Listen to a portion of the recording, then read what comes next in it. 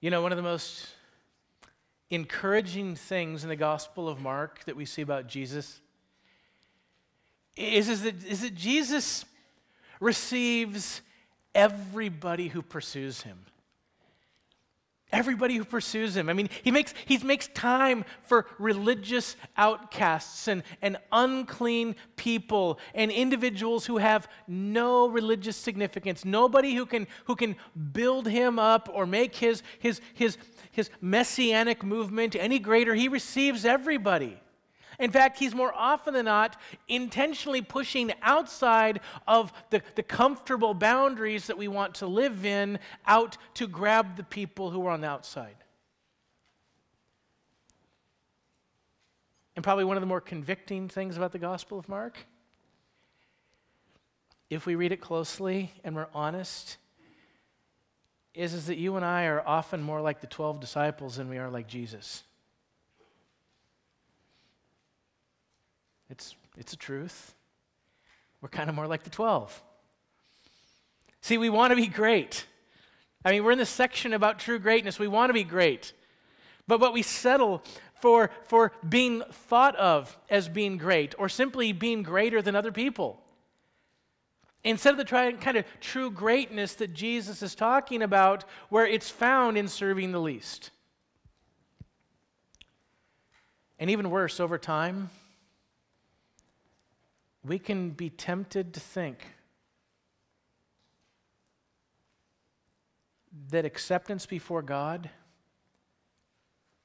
and how God looks at me is a matter of my personal accomplishments, not grace. We begin to think all the things that we've done stack up and that God is considering those and that he's considering those even more than he's considering his Son. And even though we might never admit it, I think sometimes we fall into the trap of believing that we actually deserve God's forgiveness, in some way that other people do not deserve his forgiveness. Deep down inside, as we look at the world and we see the things going on, we see the toxicity of sin, we can think we deserve it more than everybody else. But that couldn't be any farther from the truth of the gospel. I mean, the main point of our text this morning is this: whoever doesn't receive the kingdom of God like a child shall not enter it. Simple quotation today. Mark chapter 10, verse 15. That's the main idea. And that's a dire warning. But at the same time, it's a beautiful promise. So let's dig into this a little bit more today. We're going to break up, kind of like really focus on 3 verses. We're going to see the disciples' arrogance in verse 13, the Savior's anger in verse 14, and then we're going to see the gospel's demand in verse 15. So let's go to verse 13 to begin with. And they were bringing children to him that he might touch them, and the disciples rebuked them. We'll just stop there for a minute. Now notice that Mark isn't very interested in telling us about the people who are bringing their kids to Jesus. And for Mark, that's kind of surprising because he loves to give us 10 verses of backstory. I mean, he gives us all sorts of information that the other gospel writers don't give us. And here we got they, not even parents, not grandparents, we're not sure who, but probably parents and grandparents, bringing kids to Jesus. He doesn't tell us about the hopes in bringing them to Jesus. They're just bringing them to Jesus. Now we see later on Jesus grabs them and hugs them. But I think he does this because he wants to expose a continuing deficiency in the 12. The parents and the children are not the focal point. The 12 are the focal point. See, he wants us to see that the disciples, they haven't been listening to what Jesus has been teaching for the past chapter. This whole conversation about true greatness, this whole conversation about not pushing people away and the warning of hell. I mean, all of these warnings, he's just given them, and what are they doing? They're continuing to push people away from Jesus. I mean, their actions are no different than they were when they censured that Jewish exorcist back in chapter 9, verse 38. Same exclusion. And we might look at this and go, well, maybe they're protecting Jesus from just the interruptions that kids can be, right? I mean, kids are kids, they're rambunctious, they're fun, they butt in, but that's not the case at all. I mean, Jesus here isn't teaching. He's not in a crowd teaching. People are bringing their kids to Jesus. What the disciples are doing is they're restricting access to Jesus to demonstrate their own personal importance. Hey, we're the gatekeepers here. I mean, they're like the bouncer at the front door. That's what they're trying to be. We're important around here, and you need to come to us if you want to come to Jesus. That's what they're doing. Verse 14. But when Jesus saw it, he was indignant. And he said to them, "Let the little children come to me. Do not hinder them, for to such belongs the kingdom of God." One of the other things I love about Mark is he never, ever softens the human emotions of Jesus Christ. Jesus is fully man and fully God. He has the full emotional spectrum that you and I have. And here also he doesn't hide the failure of the disciples at the same time. And Jesus is clearly angry at the disciples because this is the only passage in the four Gospels where Jesus is said to be indignant. And we're talking about being indignant here. We're talking about being aroused to such anger that he instantly expresses his displeasure. Jesus is angry. And he's angry at his guys. But at the same time, it reveals the heart of Jesus. Who is Jesus caring about? He's caring about these vulnerable, powerless, and seemingly unimportant people. And it's children. See, back in chapter 9, we connected with this idea in the first century where children kind of fit in the societal spectrum. And this isn't to say that first century people didn't love their kids. They loved their kids. But the reality is that the culture as a whole believed that children were insignificant, they were unworthy of substantial attention because they weren't able to contribute to society. The person's ability to contribute to society or to give somebody greater honor, those were the important things. And kids don't have an ability to do that. All kids do is take and receive and constantly need more, right? That's kids. So we see here the disciples have a problem. And it's at least twofold. Number one, it's clear they're still operating under their sinful, self-centered ideas of what it means to be great. Okay, so that's one of their biggest problems. They're still operating this mindset. It hasn't changed yet. But the other thing is not only are they wrong in their actions and their understanding of what true greatness is, they're wrong about Jesus. They've been with him all this time, and they're wrong about Jesus.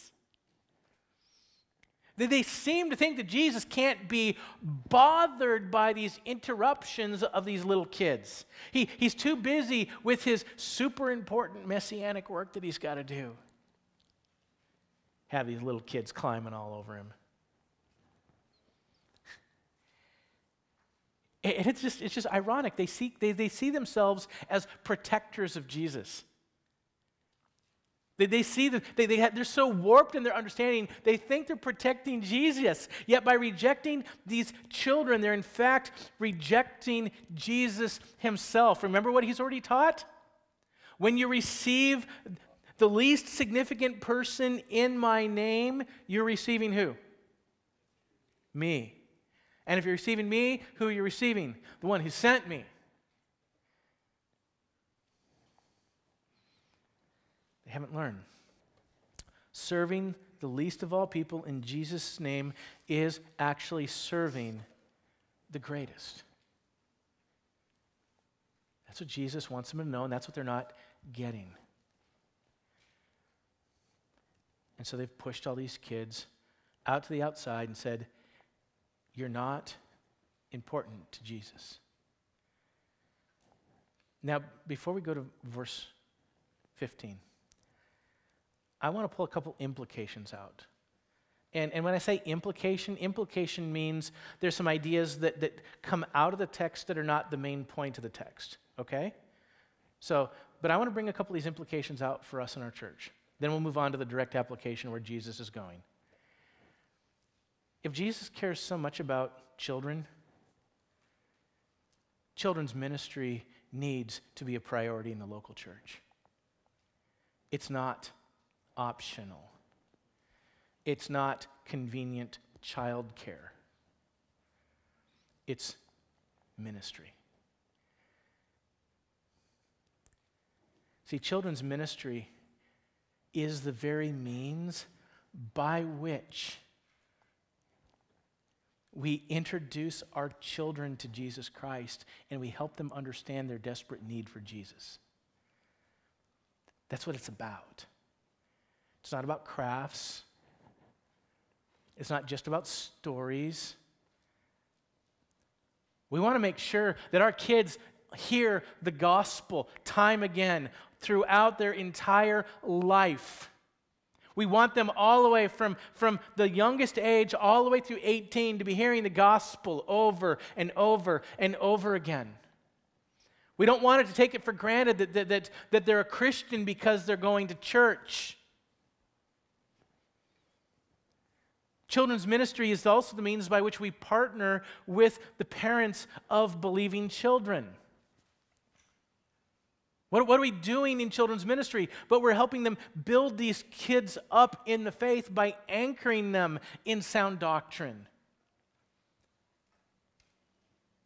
We also want to be modeling what it means to be a mature Christian for these kids. Having other teachers besides their own parents helps them see what other Christians kind of look like. And we all have different gifts, and we have different strengths and different levels of maturity, and we get exposed to all of that as our kids, or I should say our kids are getting exposed to all of that as they're growing through, and they get to see Jesus work in different people's lives. And the reality is, like all spiritual gifts, some have a little better teaching gift than others. But it's not only about teaching, it's about seeing how is the gospel lived out in everyday life.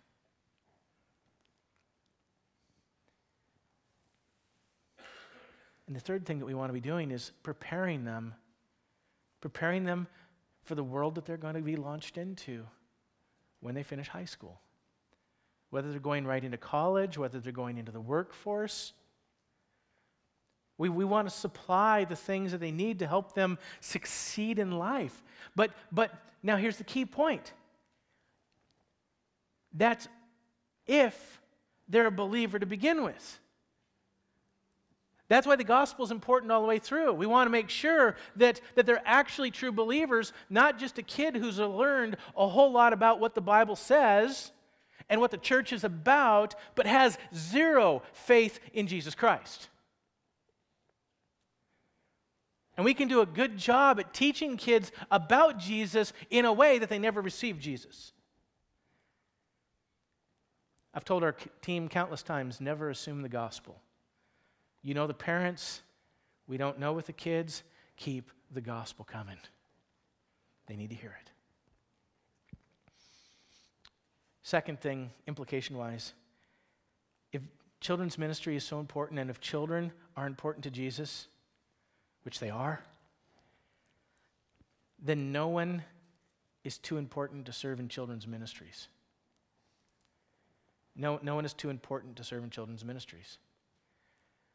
And most churches, especially smaller churches, have kind of grown up with an idea that moms and young adults do children's ministry, and that when you're no longer a mom, you don't do children's ministry anymore because that's the thing that you used to do when you had kids. And it's like that's not the mindset that we have here. And we don't want to cultivate that. We want to say we love our kids. I mean, and even more, moving past our women who are serving, encouraging grandmothers and mothers and women who don't have kids anymore to serve, men to serve. The most powerful thing in a classroom of kids 18 and under is men who are passionate about Jesus. Because they see men who are passionate about football, men who are passionate about hunting, they see men who are passionate about fishing, men who are passionate about their jobs and about getting advancements at work. They need face-to-face interaction with a man who's passionate about Jesus.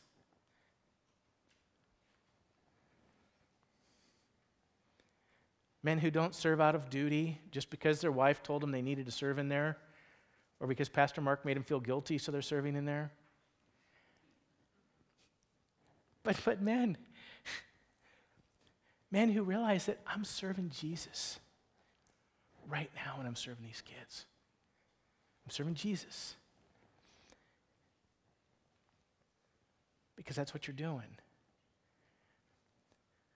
Anybody's work with our kids is just as important as the work that the elders do.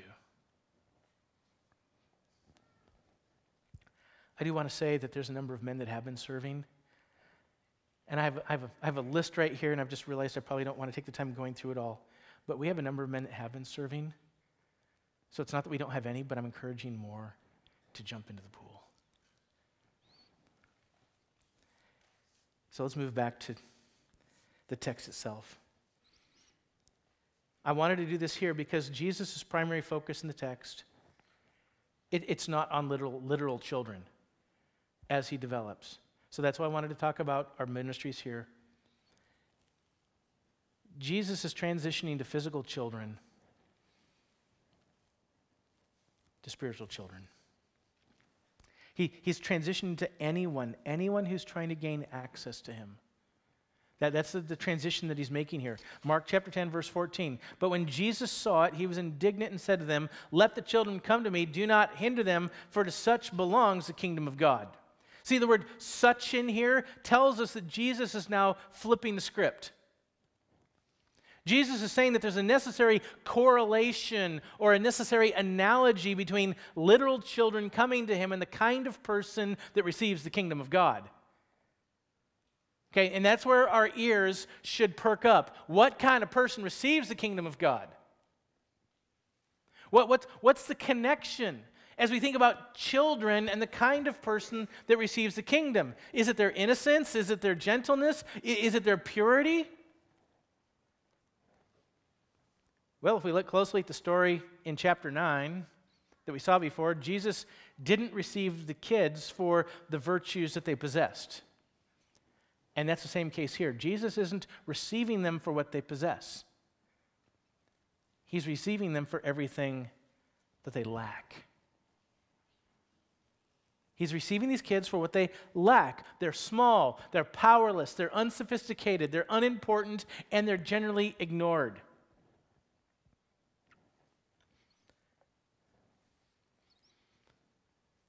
That's the kind of person that Jesus is talking about that receives the kingdom. Let's go to verse 15. He develops it further. Truly I say to you, whoever does not receive the kingdom of God like a child shall not enter it. So this is the place where I just want to encourage everybody to pay attention and listen up. If you've heard the gospel 1,000,000 times in your life, let's hear it again. Kids, if you've been thinking about the gospel, you're wondering, what does it mean to be right with Jesus? This is the place to listen up. What kind of person receives the kingdom of God? That's the question. No, notice Jesus is saying that there's a kind of person that thinks that they're receiving the kingdom and they're not receiving the kingdom, and there's a kind of person that is actually receiving the kingdom because they're receiving it like a child. That's an important difference. The question is, do you know which one you are?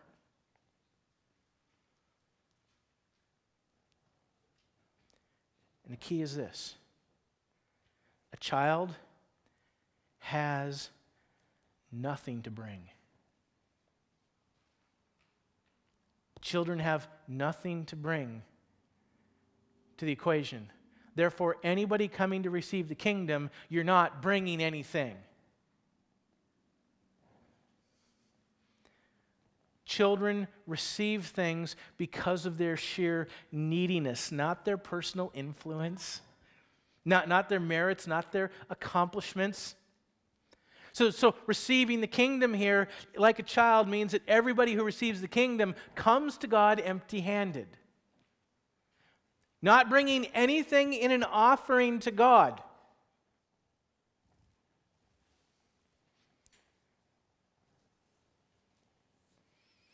No credits, no clout, no works, no hopes in anything else. They come empty-handed because God doesn't follow the world's rules. And that's where we have our problem, is we think it should operate like the world, and God doesn't operate like the world. 1 Corinthians chapter 1, verses 26 to 31. For consider your calling, brothers, not many of you were wise, according to worldly standards. Not many of you were powerful, not many of you were noble birth, but God chose what is foolish in the world to shame the wise. God chose what is weak in the world to shame the strong. God chose what is low and despised in the world, even the things that are not, to bring to nothing the things that are, so that no human might boast in the presence of God. And because of him, you are in Christ Jesus, who became to us wisdom from God, righteousness and sanctification and redemption. So it is written, let the one who boasts, boast in the Lord. That's what Paul's saying. This is how it works. Paul is saying God does not grant special favor to people with superior wisdom. Smart people don't have a special break. Neither do people with authoritative power. Neither do people with influential family lineages. None of that matters when it comes to receiving the gospel.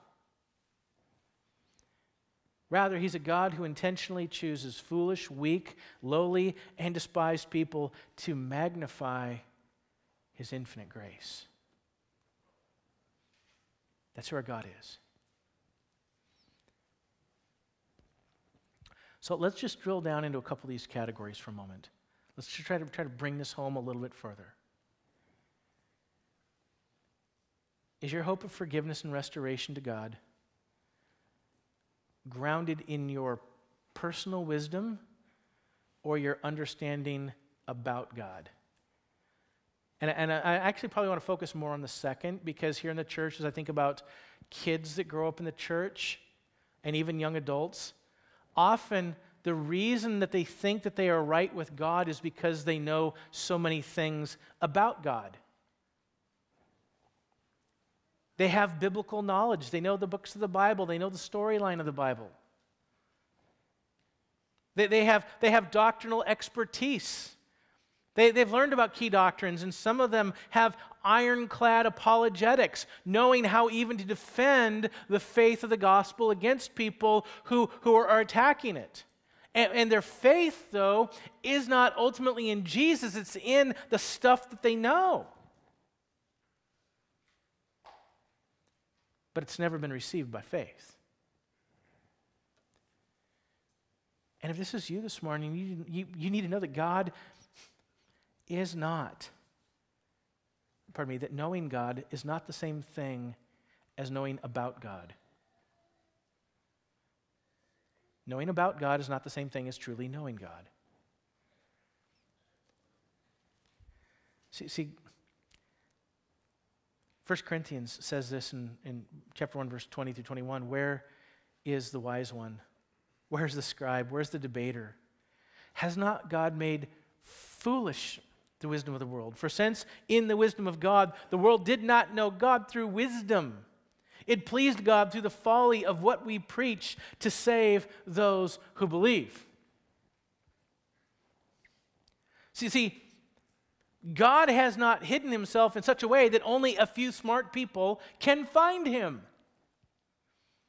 That's the thing. It's not just for smart people.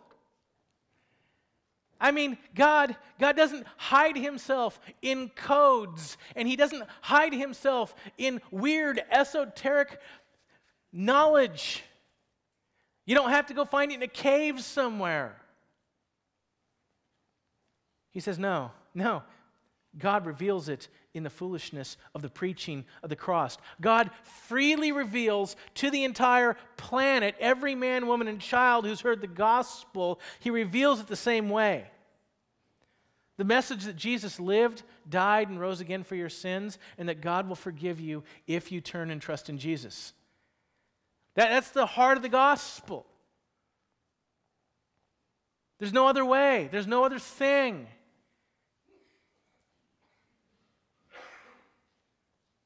It's the only way, really, that anybody can truly know God is through the gospel.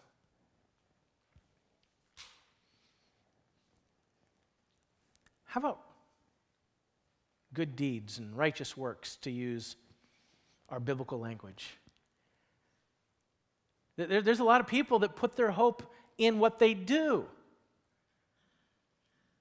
And there's kind of two groups of people when it comes to this. There's a group of people who endeavor to follow every single rule in the Bible, and they think that by this really difficult obedience that they're following to God, that God is going to then respond to them in a way that he does not respond to other people. That they're bringing their goodness to God, and sure, they're coming in faith, they come to faith in Jesus, but they're really bringing something else. And on the other hand, there's people who are perpetually trying to clean up their life because it's so broken and it's such a mess. And they look at the righteousness of God, and instead of being like the person who comes with all of their good works in their hand, they're the person who's convinced that they can never come to God because they're so disgusting in their sin and they've failed so much that they need to overcome that in some way before God will listen. But that's a lie. Nobody can be good enough for God's approval. Not a person on this planet has ever been good enough for God's approval. Every single one of us have fallen short of the glory of God. But see, that's where the person who's looking at righteous works also has to realize the empty-handedness of faith. We don't come with works. We don't come saying, God, look how much I've cleaned my hands. We come empty, we come with dirty hands. And we come to him that he might cleanse us, not our works.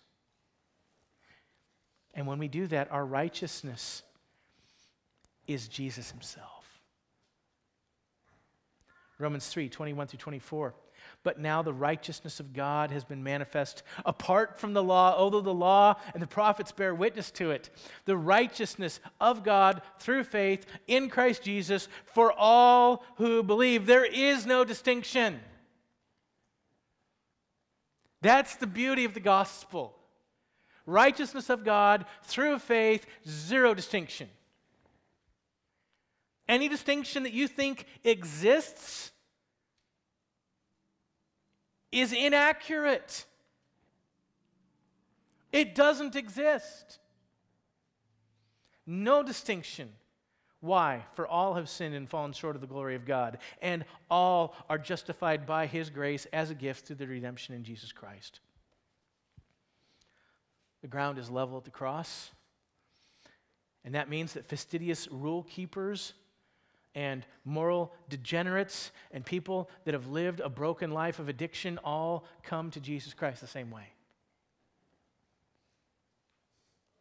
Like a child. Number 3. Some people's hope and forgiveness, and this can maybe sometimes be kids a little bit more than others, somehow think that their parents' faith and their parents' commitment to Jesus and their parents' activity in church somehow applies to them. It's kind of like if you went to the airport with your mom and dad and they each bought a ticket and you tried to get on the airplane and you have 4 people and 2 tickets, who's going to get on the airplane? The people with the 2 tickets in their name. The people without tickets aren't allowed to board. In the same way, kids, if you have not come to faith in Jesus Christ, you will not know Jesus Christ and you will not enter the kingdom. Parents, remember this, please, as you're raising your kids. They need to come to this realization. Nobody gets in on the merits of somebody else.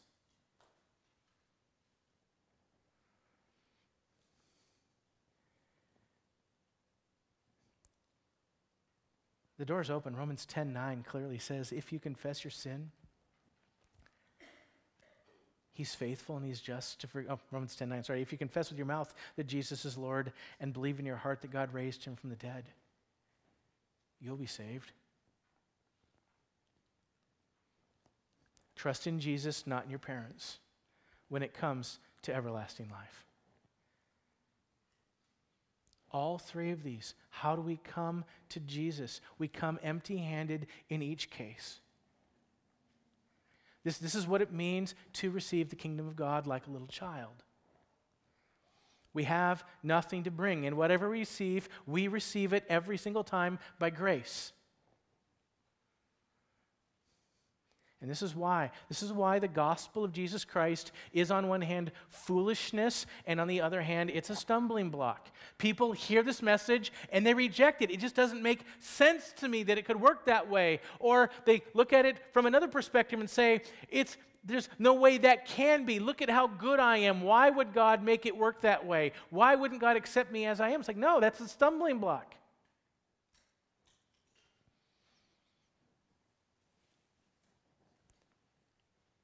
We don't bring anything to God in such a way that we rightly deserve His forgiveness.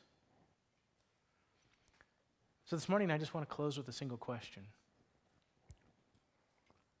And the question is this, have you actually received, you, not somebody sitting next to you, have you actually received the kingdom of God?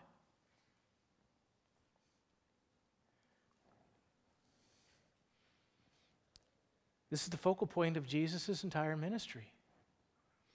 This is the reason He came. This is the reason He's doing miracles and He's teaching, and it's the reason He's going to die on the cross at the end of the book and be raised again. I mean, remember how He began His ministry in Mark chapter 1, verse 14 and 15? After John was arrested, Jesus came into Galilee proclaiming the gospel, the good news of God, and saying, the time was fulfilled, the kingdom of God is at hand. Now what do we need to do? Repent and believe the gospel. That's His ministry.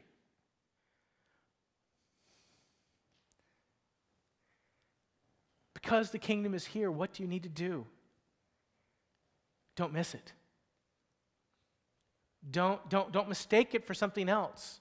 Don't have your hope in something else. He says, what do you got to do? Repent and believe. And when we think of repentance and belief, I think of them as 2 sides of one coin. Okay? Repentance means, what are we doing? That we're turning away from our sinful self-centeredness and we're fully acknowledging that we're wholly unworthy of God's affection and that we have nothing to offer Him. The only thing that we bring when we come to Jesus Christ is our sin. That's repentance. Repentance isn't, God, I'm not going to sin anymore. Would you do something for me? We can't make that promise. Even when we repent of the things that we are currently doing, it doesn't mean that we're not going to stumble back into them. No, repentance is, God, I'm not trusting in anything.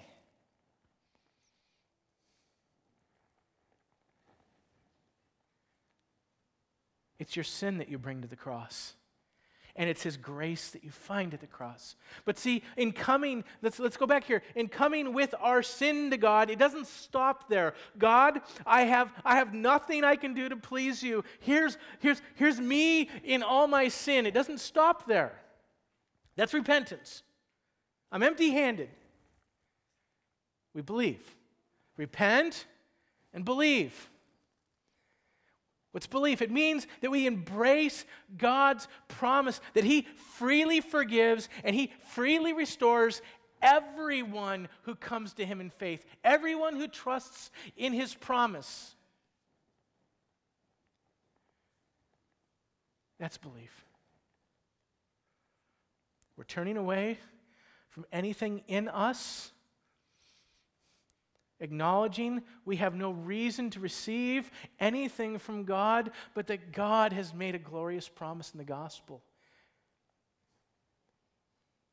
That all my sin is wholly forgiven in Jesus Christ. And I can be restored, and you can be restored to Him when you come and say, Jesus, forgive me. I give up trying to do it myself. I want to be yours. Cleanse me and make me yours. It's how we receive the kingdom. And that's how anybody's received it from the very first day.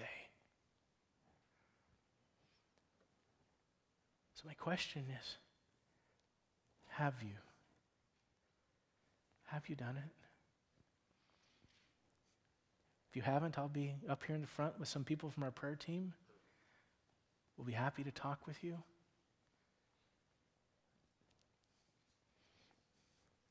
This is the only thing that matters in life. Don't miss it.